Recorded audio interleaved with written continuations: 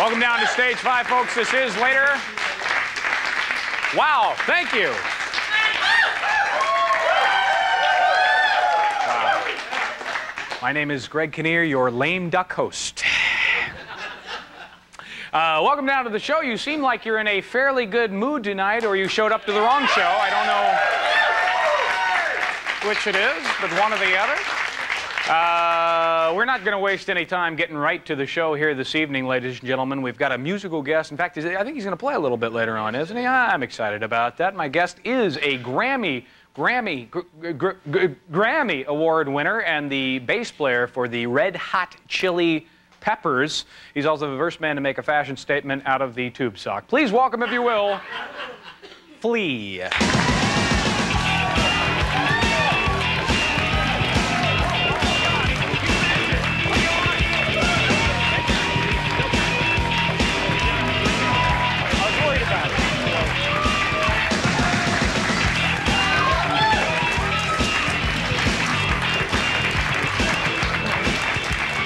Been doing the show for 2.5 years, and finally somebody drops dead on their first approach. That's kind of slippery there, Greg. Oh, you have to watch out. Hey, you're wearing socks? They told me you didn't even have any footwear on back there. Well, I've had a little boo-boo the other day, so by the way, excuse me if I smell a little randy. I haven't bathed in a couple of weeks. And what does randy mean exactly? A little foul, little extra juicy. How long has it been since you bathed? It's been a good 10 days. 10 days? Yeah. Now, you're not joking, right? No, I have this little boo-boo on my foot here. Don't get the feet away from me, Flea. See this? What happened to you? What happened to you? I hurt myself surfing. Yeah. See, the fin of my surfboard got me there, and I'm a beginning surfer. Now, are there stitches in there, or is that just that? No, there are stitches in there. Yeah, yeah. And you see, I was surfing on about a 3-inch wave. And I decided I would fall and cut myself open. Was it similar to what we just saw here moments ago? It was kind of like that. I'm kind of accident prone. I was trying to impress my girlfriend at the time. How long have you been surfing? About 4 months. Uh-huh. And what made you take this up? Well, I built a house in Australia on a surfing beach, and I decided that I should begin surfing because if I didn't, they would think I was awfully lame. It's like building a house on a fishing lake and not fishing. It's kind of like that. It would be like going to the toilet and not relieving yourself. It would be like... I'll leave it at that. No shirt, no shoes, no show. That's our usual policy. We're going to pass on that here tonight. Anyway, how you doing? Pull my finger. What? Just kidding. Oh, get out of here. What's the tattoos on your, what is that? It says love here on this hand. Love. Yes. And on then this hand, it says love also. Ah, see, that's kind of nice. That's kind of... You got us all in a touchy-feely mood here at the top of the show. It's a little twist on the Robert Mitchum Night of the Hunted love and hate tattoo concept. You know, it's strange after all your performances and stuff to see you actually here clothed, because it's not completely unlike yourself or the band to occasionally, if you've seen the Rolling Stone magazine, ladies and gentlemen, or if you've seen perhaps this album, Abbey Road, for the boys to show up with a little less... I didn't mean to touch you there, sorry. With the boys, I thought something slipped down there. When did the... is it dangerous at all when you're playing naked out there? I enjoy being naked. I would never wear clothes if I didn't have to. I'm naked all the time at home. I put on, you know, the least possible amount of clothing if someone comes over to see me. And, you know, I took off my clothes and felt free, the breeze blowing up me. I like that. That's it? That's the song, all right. Well, I like being naked. It's fun to play naked. It's a good look. When did you start realizing that being naked is kind of fun, kind of free, kind of enjoyable? Because I'm not ruling it out. I think you should give it a whirl. Yeah. Might get some good ratings. I think it looks good. That's my only hope at this point, right? No, I don't know. Do you get good ratings? I don't watch TV. The only thing I watch is the Lakers. Huge. We beat Letterman. We beat Leno on a nightly basis. Everybody. Oh, really? Yeah, we crush them all. That's good. Are there? I know your grandmother's been to some of your performances, right? She has been. Yeah. Has she actually seen you out parading around naked, dancing around? She has. I think she's seen me playing stark naked. Yeah. You were at the MTV Music Awards recently? I was. And how was that experience? You don't seem like a big awards kind of guy to me.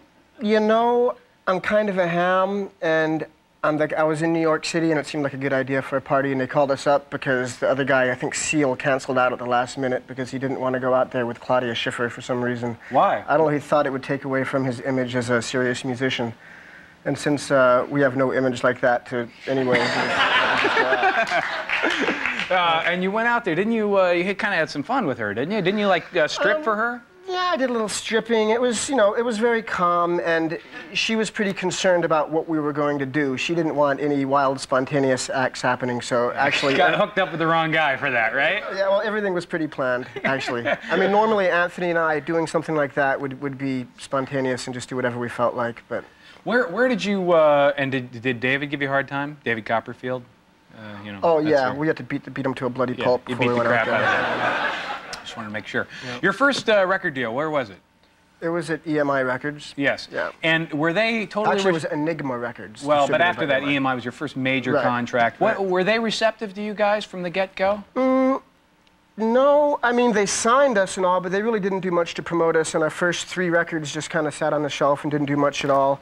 And, yeah, that's okay. I feel good about that. I feel like our career has taken a really long time. We've been together for going on 15 years, and it's taken us a long time to get to a point where we've communicated with a large quantity of people and had any sort of commercial breakthrough. And I think that's a good thing. I think, a lot of bands today, they have an MTV hit, and they become, like, hugely famous and sell a zillion records right off the bat. And then their career crumbles because it'll just drive you crazy. And you have a chance to actually learn your craft over that much time. Learn our craft and also learn and understand how to deal with being in the public eye and how to psychically protect ourselves and just how to deal with the, with the whole 9 yards. How does one psychically protect themselves? One needs to do that if one's going to be in the public eye and have all that energy on one all the time. One needs to be careful. For me, it's just a matter of, putting up my, my defenses where they need to be. Mm-hmm. Yeah. I mean, just to keep my soul intact and to keep my energy happy and good. Right. And you meditate, don't you? I do. Now, I've never done a lot of meditating in my life. Right. Well, what exactly... I highly recommend it. You do? Yep. What exactly do you do when you meditate? Well, I do a couple of kinds of meditation. The main kind I do is I just have a sound, a mantra that I repeat in my head, and I sit quietly and do it twice a day.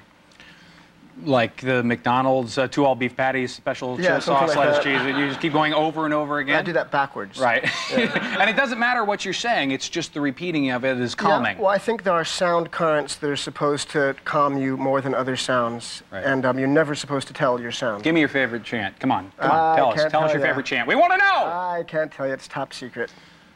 Well, you've been a lot of help trying to get it out of him. Anthony Kiedis, lead singer of the group, you guys have known each other from way back, right? 18 or 19 years. I used to live in a house right over near Fairfax High School, where you guys went to high school, right? Yeah. I mean, was it, now you watch the news and they're like carrying guns around and stuff. Was it as dangerous when you were there? No, it wasn't. I mean, there were elements of danger and there were things, but, back then the worst thing was like a stabbing or someone getting beat up or, you would get herpes. And now it's like, you get shot and you get AIDS. And, the whole environment in Los Angeles and the world is a lot more hostile than it was 10 years ago when we were in high school. And how about you and Anthony? Pretty good kids? What do you mean? Were you showing up to class diligently each and every day and focusing on the work at hand? It fluctuated. It fluctuated. There were times when I was very diligent and very good with my schoolwork and a straight A student, and there were times when I was dropping acid and not showing up and, interested in other things. Yeah. Yeah. When did you get the nickname Flea?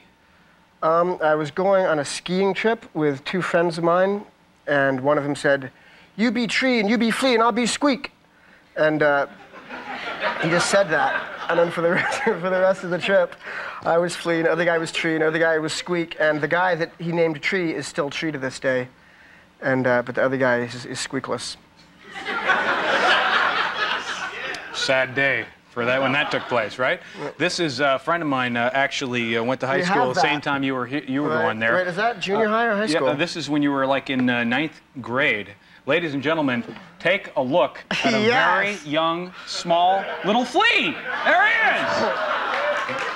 You had some hair, Adam.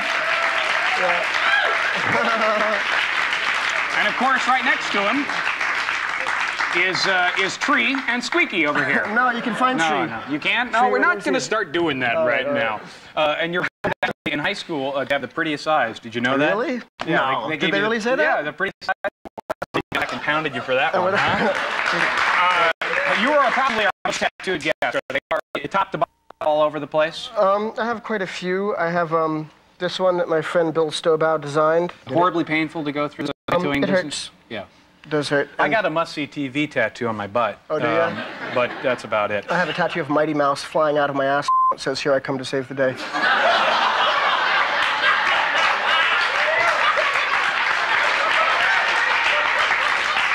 speaking of that, you know, I didn't see that on my report anywhere.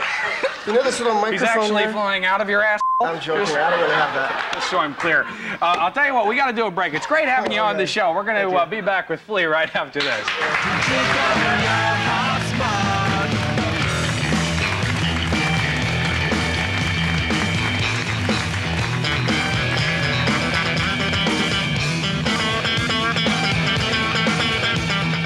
Unlike those big juice companies, we have a different idea about window offices, cutting overhead, even liquid assets. Florida's natural premium brand, not from concentrate juice, is made by a co-op of growers whose only business is making juices.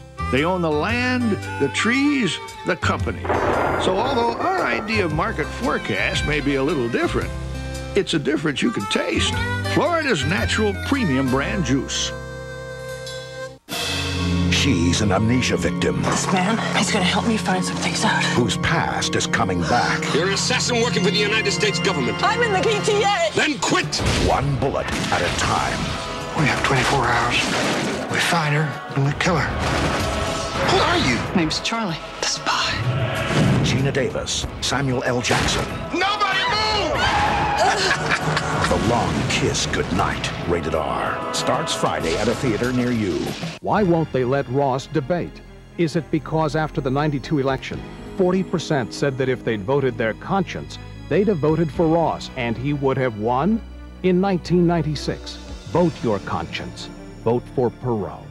That foot odor. Can anything stop it? Odor Eaters insoles with genuine Arm & Hammer baking soda to neutralize odor-causing sweaty foot acid. No more foot odor. Only Odor Eaters stops foot odor with genuine Arm & Hammer baking soda.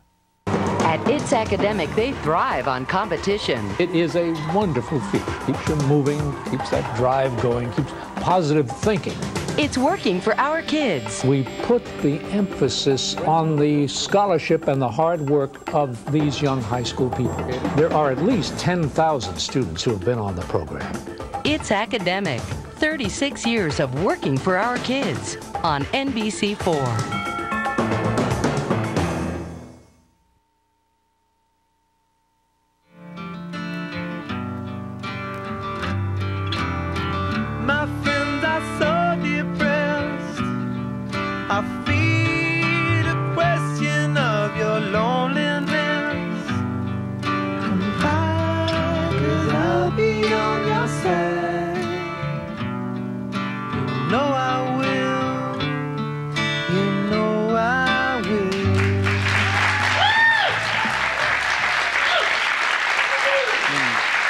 So that's from the latest album, My Friends? Yeah. Why are you smiling? What? What? What are you kind of smiling? Oh, just that silly video. Oh, you don't like that video? It's okay. It's kind of silly. Well, control your enthusiasm here, Flea. I mean, I tell you the truth, I think it's a little overly melodramatic and just not our most shining hour. Right. And what, don't you have any say in when you guys put these things together? Yeah, but it's really a crapshoot, you know, making a rock video, and it's, you know, it's sort of like a movie. You just do it, and then it turns out, or it doesn't turn out. Yeah. Well, there's just a lot of things that are left up to chance, you know, and you have 2 days to shoot it or a day to shoot it, and you know. What's the song about? The song My Friends is a song, well, Anthony wrote the words for that. I didn't. And so you'd be best off asking him, but my perception... Anthony, come on out here. Yeah. My perception of it is basically it's just about being in a position where you look all around you and you see the people that you love and they're all having a really hard time with their lives. Right. Well, you guys have had, you've had friends die of drug overdoses recently. You've been through, River Phoenix was a good friend of yours. Yeah, he was. Was that a difficult time for you when that went down? Yeah, it was really difficult. It's still difficult. Yeah. I mean, you know, I loved him deeply. I still love him deeply. But I'd rather really not talk about him now. Yeah. What about about heroin itself? I mean, what is it about the drug that seems to be so seductive and seems to be so prevalent right now in the entertainment business? Well, it seems like, you know, every few years the media decides to make a fuss about it and say, well, heroin's up right now and it's really trendy and it's all pervasive in the music industry or the film industry, and you have, you know, so this actor or that musician that's getting high on dope. You think it's always been going on? Always been popular in American culture in the 40s and 50s, you know, and the jazz musicians were doing it and stuff, and it started off being mostly like intellectuals and poets and beat types and stuff, and it bled into society at large. You know, I think that, I mean, without a doubt, our government likes to keep lots of drugs in the ghettos, to keep people in the ghettos down so rich white males can stay in power. But beyond that, it's, you know, it's a very addictive drug, and there are some people who are, you know, unfortunate enough to have to battle with drug addiction. And it's a very difficult thing, and I've seen it a lot of times, and I just have compassion and love for everyone that has to deal with that, because that's what they need and that's what they deserve. All right.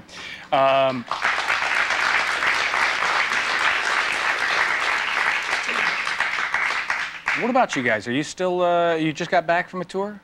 Yeah, we finished touring our last record about a month and a half or 2 months ago or something like that. Is it exhausting when you come back from this? It's, well, on the last tour, we did it at a lot more reasonable pace. We just do like a few weeks on, take a week or so off, a few weeks on, take a week or so off.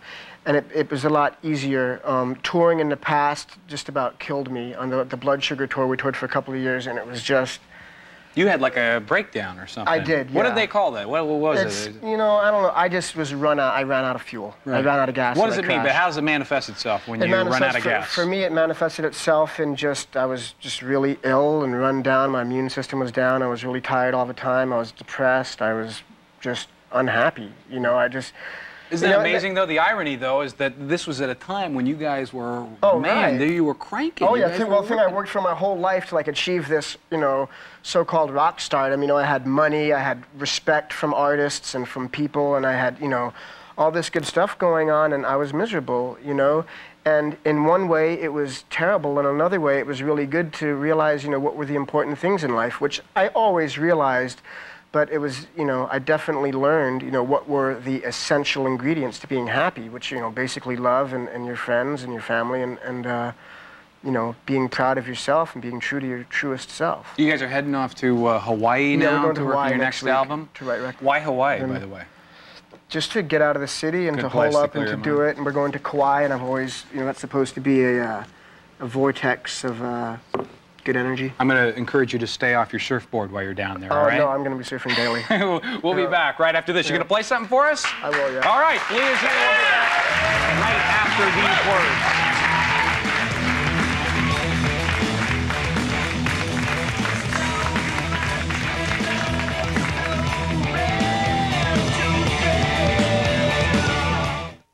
Some women think scents and fragrance can help them keep a clean feeling longer, even with their panty liners. But scents and fragrance just mask odor. New All Days from Always help control it without fragrance. All Days panty liners mean a clean feeling longer because their odor-absorbing core and dry weave top sheet pull moisture and odor inside, away from you. So don't just mask odor, control it. New All Days odor-absorbing panty liners give you nothing but a clean feeling longer. Only the Sears Auto Center is filled to capacity with these top brand tires. And through October 14th, they're all on sale. All sizes for all vehicles at guaranteed unbeatable prices. Only at our garage, the Sears Auto Center. It's sort of like combining the style of Holyfield with the power of Foreman. No matter how you describe it, it's about to change the way we see and hear forever. Sunday. Right there. Stop. Oh my God. She's got evidence that aliens do exist. This is the biggest news story ever. She can prove it. Can you hide this? If they let her live. I want the package now. Murphy Brown's Faith Ford in a world premiere thriller. Night Visitors, NBC Sunday. No one expects to be injured by a doctor. But if your child or other family member suffers a birth trauma, cerebral palsy known as CP, or misdiagnosed cancer due to medical error, protect your family. Call Science and Kirk at 1-800-LAWYERS. Our clients collect millions of dollars every year in compensation as provided by law. If you have a phone, you have a lawyer. Call 1-800-LAWYERS now. Science and Kirk.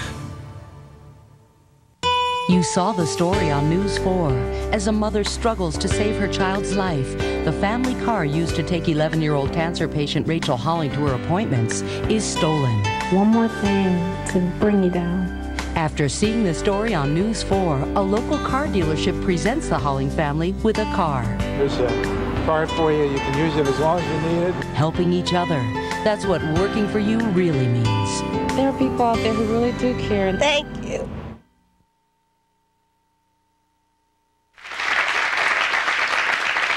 We're back. So, is this from your latest album, or is this just anything in particular? No, this is just a little song that I wrote. I actually wrote it. I was down in Australia at my house down there at this place called Congo, and it's just a melancholy little number. And there's not even a name for it, I'm told. Yeah, it doesn't have a name. So we'll name it after you play it. Okay. Very good. Ladies and gentlemen, Flea with a little something for you.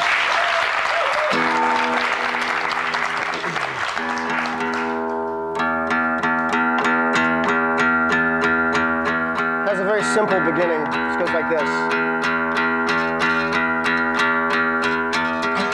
I'm standing on the brink of all this empty space that's filled with what? Don't know what to do. I know I've gotta be true, and I might as well start with you.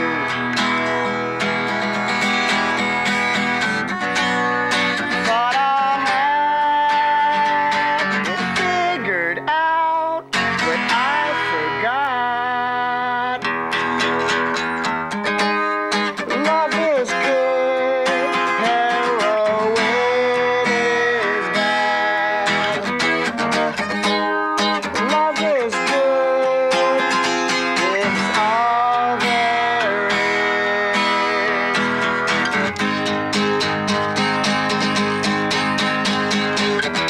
I'm an LA boy. Palm trees grow out of concrete, choked by trees and dirt and smog. It's been so long. I've been weak and strong, yeah. Superstition is not God. Thought I had it going on, but I'm confused again. Love is good, heroin is bad. Love is good, it's all there is.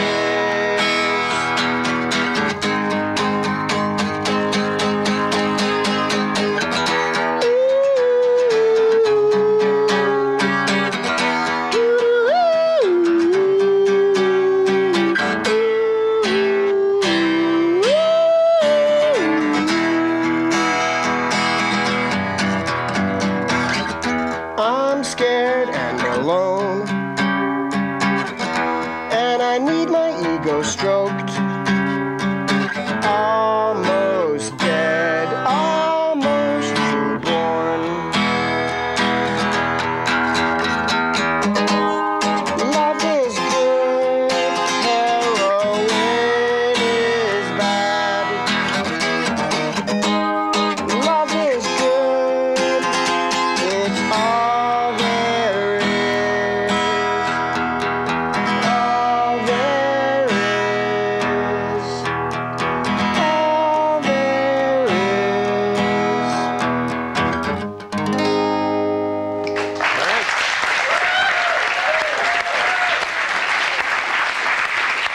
There's a place in New York owned by the biggest sports stars around. You know, I like them with long hair. And you never know Short. when they'll show up. Long.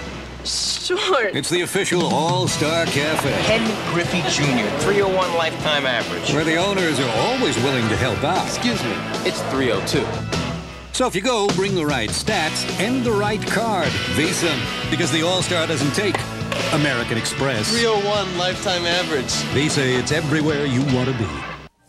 Imagine a dishwasher with a self-cleaning filter that makes hand-rinsing your dishes obsolete. Imagine, too, if that same dishwasher held more knives and forks and adjusted to handle whatever you needed to clean. And if it could do all of this quietly, it would be this dishwasher, Kenmore, proven to clean better than any other. Shouldn't you consider the brand that's already at work in over 1 out of 2 homes in America? Kenmore. Come see the innovative side of Sears.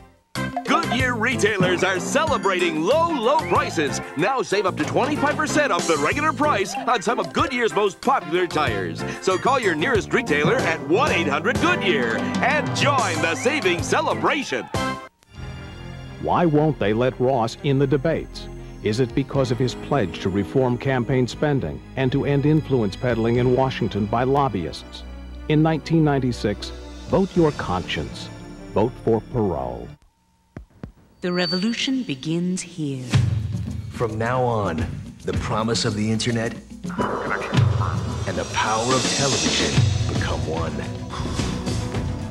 Because from now on, NBC News and Microsoft will revolutionize the way you get news. MSNBC. A 24-hour cable and internet news service. The future of news from the people you know. Call your cable operator for MSNBC. I'm a little bee.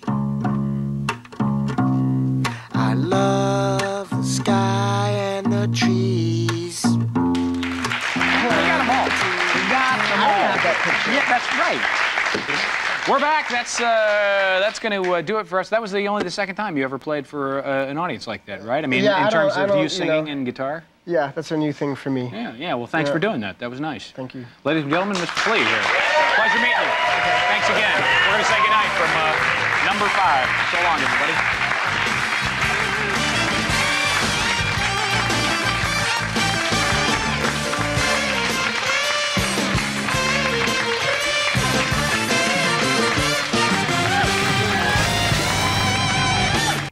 Later on Nightside, Jack Kemp versus Al Gore. Anyone land a knockout punch in the vice presidential debate? And how did it compare to Dole versus Clinton? Details later on NBC Nightside.